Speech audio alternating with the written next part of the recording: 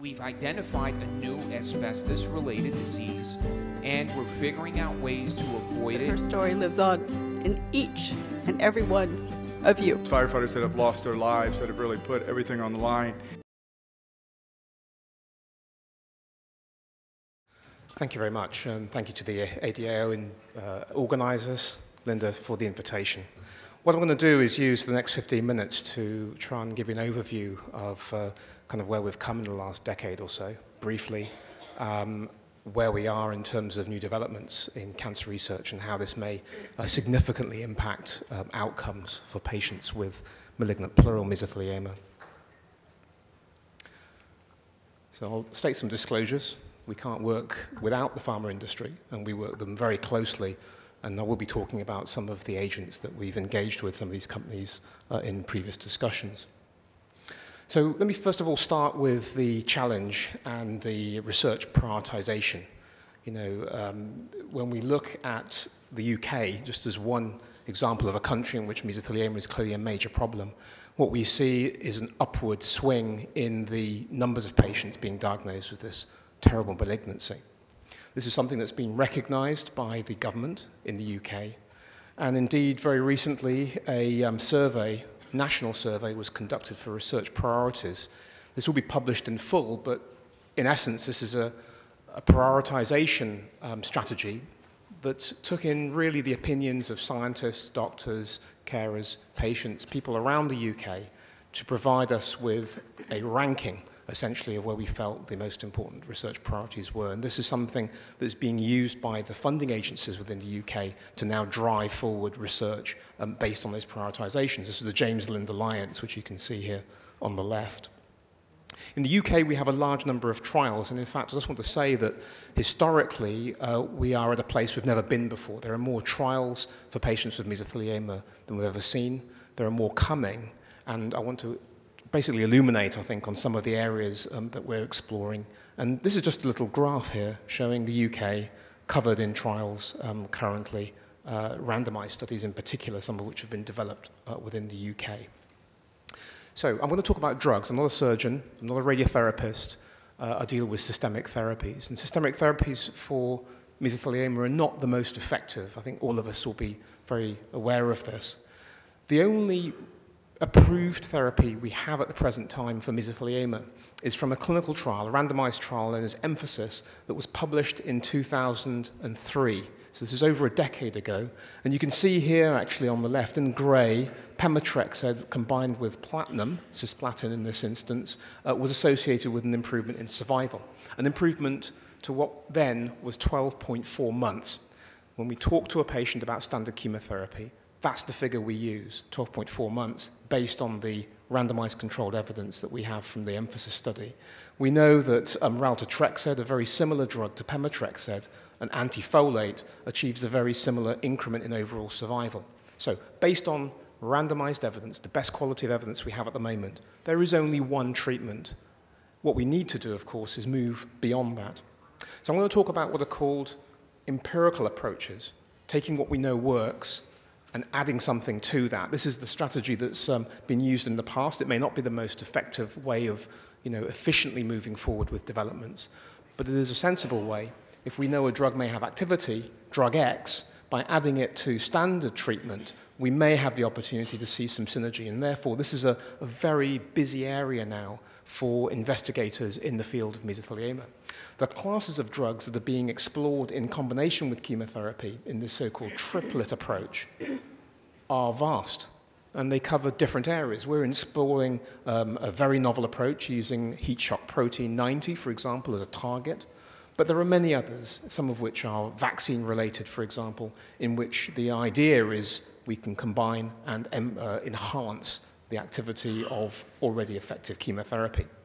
What's important is a lot of these studies are randomized, and randomized trials, this is an area that we've lacked, I think, in mesothelioma research in the past.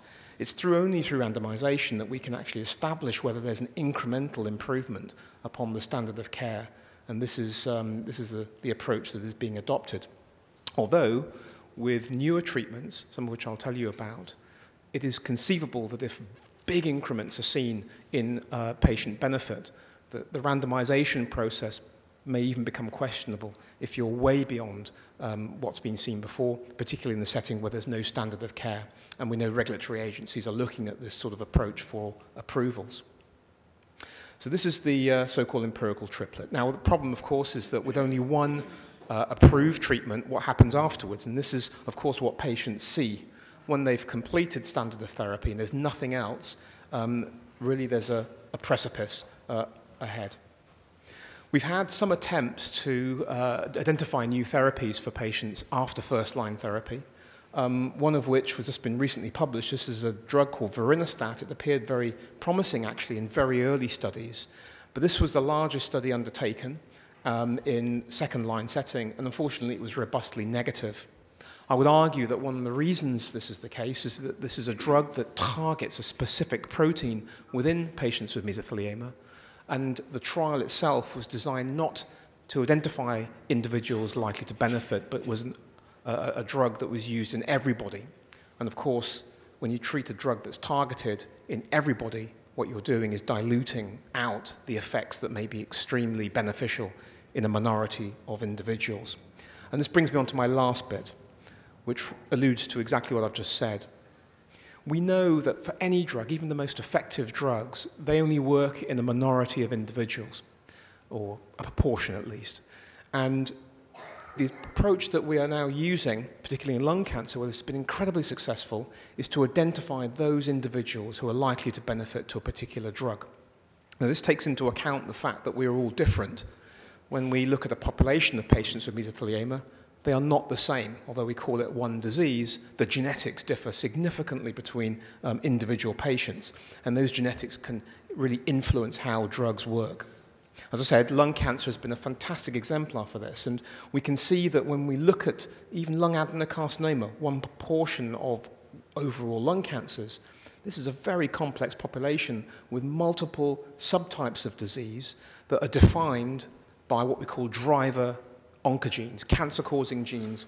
They're a little bit like engines, in a car. These engines, of course, if you pull the key out of an engine, the car stops. If you target some of these engines of the cancer, you can stop the cancer in its tracks and create some really very spectacular effects. And so this has been the development of lung cancer recently, where we're seeing a complication in how we treat patients, first identifying likely responders and then treating with appropriate drugs. Of course, for mesothelioma, we're still stuck in this so-called empirical era, which I've just shown you. Let me just go back. So for mesothelioma, we're still really where we were 10 years ago, officially. If you look at the sort of position that lung cancer shifted into, this so-called targeted era, where we're now looking at genes to predict sensitivities, we're just about entering this era, I think, for patients with mesothelioma, and I'll just give you some examples of why that's the case. So mesothelioma, like all other cancers, are essentially diseases that have been associated with alterations in the genes, in the genome. And these are caused, of course, by asbestos. We're beginning to get an understanding of those genes that are altered in mesothelioma, and these are illustrated here. You can see some are very common. These are all patients with a particular mutation, and some are less common. What's key is that these mutations now provide us with a potential opportunity to treat the cancer much more effectively, much as we've seen in lung cancer, melanoma, breast cancer. And so the key now is to find ways of effectively dealing with these specific mutational subtypes. I'll give you some examples. If we take the mutation NF2, this encodes a protein called Merlin. Now, NF2 is a mutation that we see somewhere around about half of patients with mesothelioma. This is actually very good indeed. If you look at lung cancers, some of the actionable, what we call actionable mutations, occur maybe only 1% of the time. Here we're dealing with a mutation that's occurring 50% of the time. Now, we know that there are some drugs, one of which is called a focal adhesion kinase inhibitor, which can target the NF2 mutant mesotheliomas more effectively. And so we have a big trial now. It's a global study that's enrolling, should finish enrolling this year, in which patients receiving chemotherapy who benefit by having their cancer stabilized will then go on to receive a novel agent, in this case a drug called defectinib, a FAK inhibitor or a focal adhesion kinase inhibitor, and patients will be examined who have either the mutation or don't have the mutation, the hope is, based on preclinical data, quite extensive preclinical data, that those individuals with the mutation will have a better chance of responding. So this is using genetics to help us, to guide us with more effective therapy, and it's happening now in patients with mesothelioma. Another example of this approach is one which was published last year in ASCO, and this is for patients who have had evidence of loss of a particular protein, this case called AS. Loss of this protein confers sensitivity to a drug. We can identify those individuals and we can treat them effectively. And when we do this, we found what is certainly the only case that I've seen in the literature of a response where the duration by which the cancer was controlled was almost doubled. This was the hazard ratio 0.53. It was significant. And this was for what I would describe as the first targeted therapy for mesothelioma. So we're hoping now that by taking this into a combination study in a specifically genetically defined subgroup with chemotherapy as a triplet, but using this in this genetically defined subgroup, we can see improvements in overall outcome. I have to say, as my final point, that there are many other developments ongoing in the development of treatments for mesothelioma. Perhaps the most important may be, as we're seeing in other cancers, the development of immunotherapy.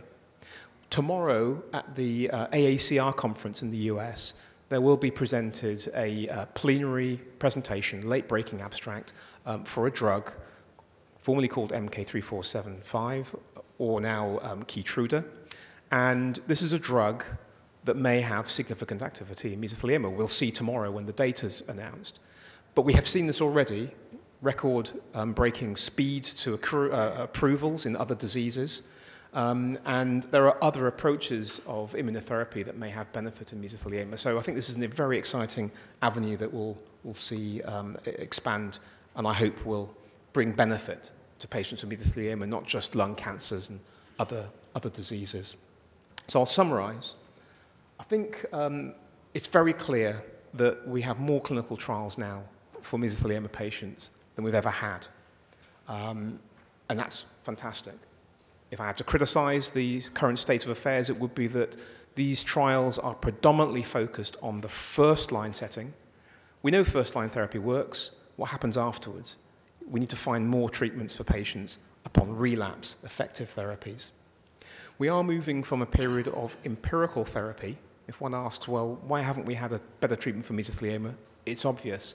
We can't develop treatments effectively unless we know who is going to benefit by treatment.